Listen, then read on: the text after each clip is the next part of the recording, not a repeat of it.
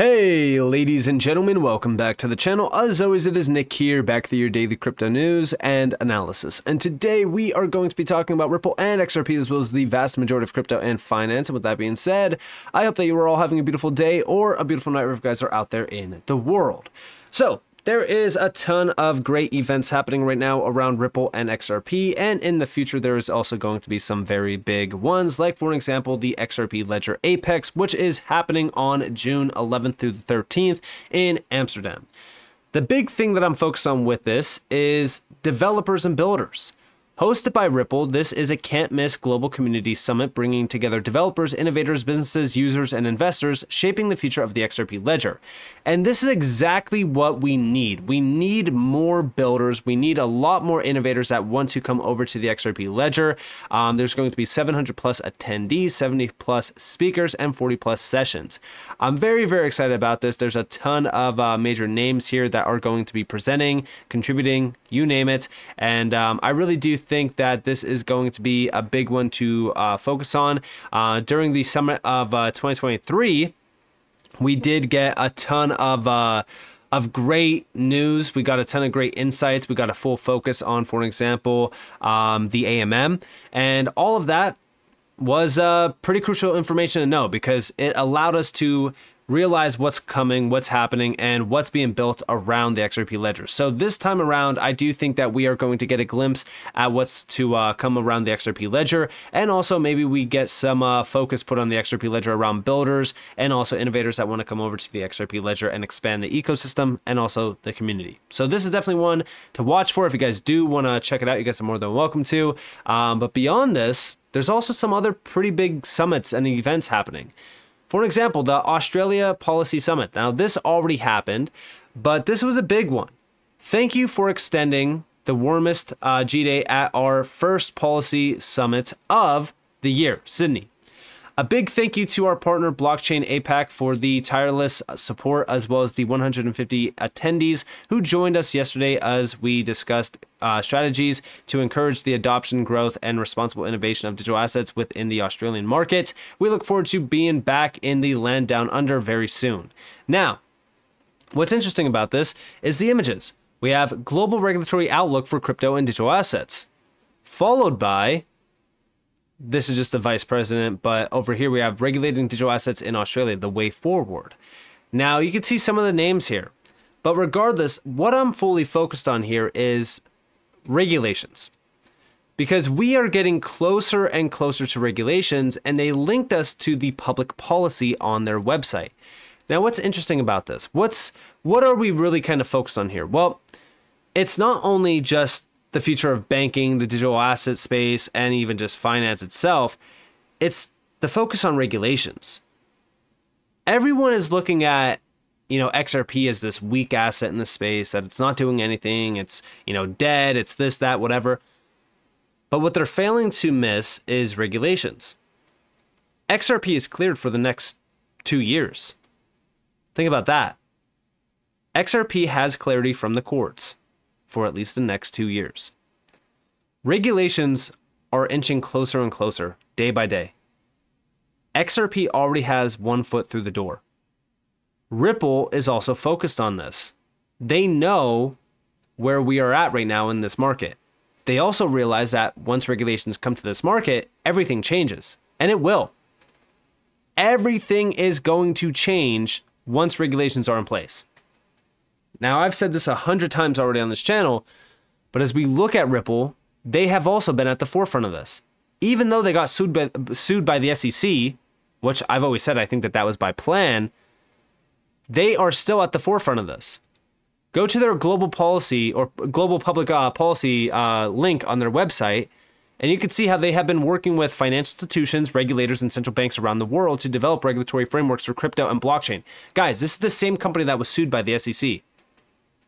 And they have been working on regulatory frameworks for years and years and years, even prior to the lawsuit. And you're telling me that this was not by plan? Them getting sued by the SEC? But regardless of that, if we scroll down, we can see the policy focus areas: crypto regulation, central bank digital currencies, anti-money laundering, climate change, and financial inclusion. And if we scroll down, we could also see the fact sheets and other material. And if you look at this, you could see everything that they have been focused on. They have the introduction to Ripple, crypto, common crypto myths, introduction to XRP and the XRP ledger, financial inclusion, how to spot crypto giveaway scams, sustainable future through crypto, SEC versus Ripple fact sheet, Ripple's commitment to safety as well. And you can learn more about Ripple's public policy perspectives, even in the US, for an example, which they do link to everything and what they have been doing around regulations within the US. We also have the United Kingdom, for an example. They've been very, very vocal about becoming a leader in the UK region, but all of these other ones, and even global, you can see everything that they have been doing. And this is all public information. Like, you can click on these and it will give you a PDF file on what they have been doing regarding regulations within specific areas and how they have been working with regulators to push forward public policy around crypto and this entire space.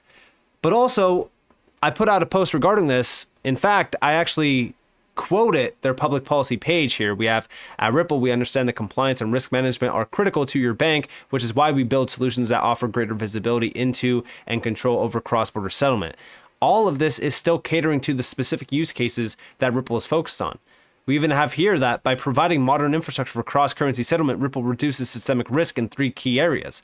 Banks transact directly with each other, eliminating counterparties and associated settlement risk. Banks leverage a competitive marketplace for liquidity instead of depending on one FX provider. Banks use Ripple to communicate with each other in real time, which allows them to identify and resolve risk to payments before executing them, as well as to confirm delivery with absolute certainty. But what I said in this post was, as we inch closer and closer to global crypto regulations, you must be focusing on the companies in the space that are transparent and compliant. Ripple, regardless of what you believe because of the SEC lawsuit, is one of the most transparent companies in this space. And again, if we go back over here to all of these documents, I'm pretty sure that this confirms exactly what I said in terms of how transparent they really are. But we also have, for over a decade, they have been attempting to work with regulators, including even the SEC.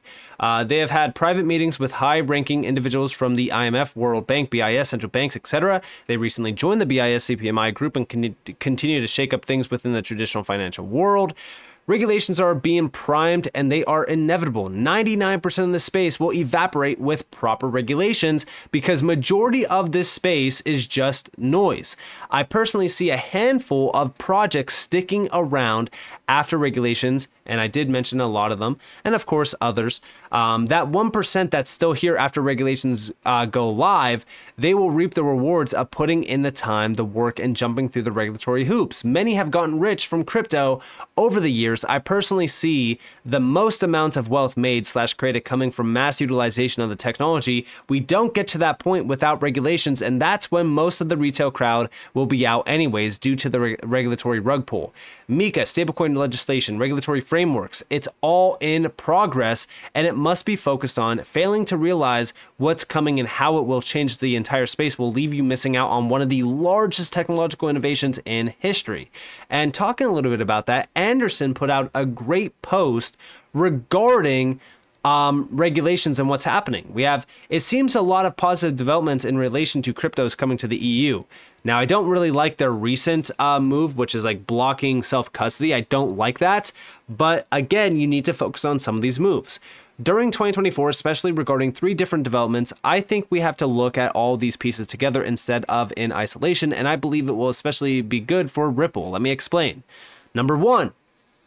Movement of SEPA to the 2019 version of ISO 20022. With SEPA, think of transfers within the EU. This migration is happening today, March 17th. This will allow richer data, easier interoperability, and other systems, etc. SEPA has an instant payment scheme called SEPA Instant Credit Transfer. Number 2, new regulations that will force banks and other PSPs, payment service providers, to offer instant transfers within the EU at the same cost as a regular credit transfer, meaning transfers to any other EU country that will take no more than 10 seconds.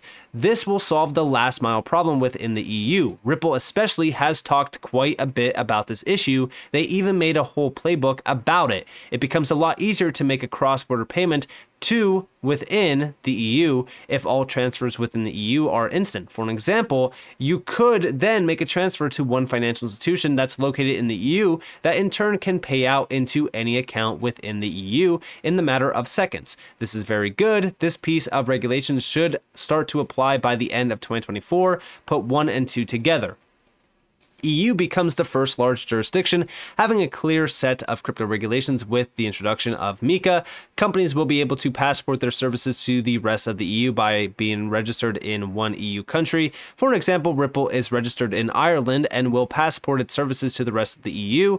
Having clear crypto regulations is critical for businesses to operate. Regulations will apply in 2 steps from June 2024 and from December of 2024. As a whole, 2024 looks really good for crypto businesses in the EU.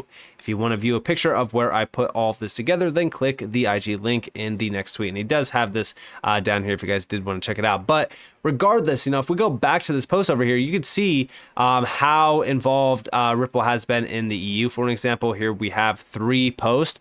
Public consultation on an EU framework for markets in crypto assets. This is actually MiCA. We also have publication in Banque de France, financial stability review policy and legal implications. This was in 2016. And then we also have submission to the European Central Bank, and also I don't know how to pronounce this if I'm being honest, so I don't want to try to pronounce it and say it wrong, but this is for consideration at the joint conference, getting the balance right, innovation, trust, and regulation in retail payments. But regardless, as we really look at what's happening here, 2024 seems like it's primed to be the year of regulations and institutions getting into crypto. But also recently, Monica Long, which is the president of Ripple, joined the Newcomer Banking Summit in San Francisco last week. And this is with some great names to discuss what's changed since the SVB banking crisis a year later, and how blockchain and crypto can fundamentally improve access to financial services in partnership with banks and traditional institutions. Now, here are some great images. We also have the future of banking here. You can see some of the names here. Again, as we really look at this, this is still fully focused on regulations. Over here, we have Monica Long quoting it and saying 2024 is quickly shaping to be the year of crypto institutionalization on a macro scale, though worth noting that several TradFi companies launched crypto access, tokenization products, etc. in previous bear markets.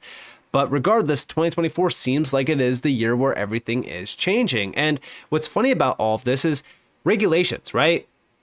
That is the secret key to it all. Without regulations, you don't get mass adoption like this. In fact, there was a great video that got posted actually by Subjective Views. And it was the next massive paradigm shift is TradFi interacting with blockchain. This is also from Marcus Infiger. This is the SVP of Ripple X. This is at Digital Asset Summit 2024. Check this out. So for starters, Ripple has been pretty transparent. We continue to be, and obviously as a leader in the space, I recommend following us to keep abreast of what's happening with crypto and payments. Separately, I think we're at the start of a really, like the next massive sort of paradigm shift in terms of TradFi interacting with blockchain. I think, the crypto sort of like speculative or as an asset investment class use case, that's reached critical mass. And now we're really getting to a point where we're talking more about real world utility, powering financial market infrastructure using blockchain technology. And so as we drive this convergence further, I think you will be just seeing also more, what's real, what's happening in the real economy using blockchain technology and so forth. Now, like I said, you don't get to this massive paradigm shift without regulations. Now, some of these big institutions are already here. They are already jumping into a few things. They're launching, tooling, products, things like that around crypto. But the major use cases, the scalable use cases, the adoption of these use cases, that doesn't happen until we have proper regulations. Now, like I said, 2024 is the year that this all starts. That's why I said, as we inch closer and closer, you need to be focused on these companies. You need to be focused on these projects because you are missing out on a massive opportunity. And Ripple with XRP are at the forefront of this. So with that being said, I hope you guys enjoyed this video. If you guys did, definitely leave a like, subscribe, so notifications on if you guys have more free content. You guys are more than welcome to follow me on Twitter and join the free Discord in the description below. And with that being said, guys, it's been Nick. Thanks for watching. Peace out.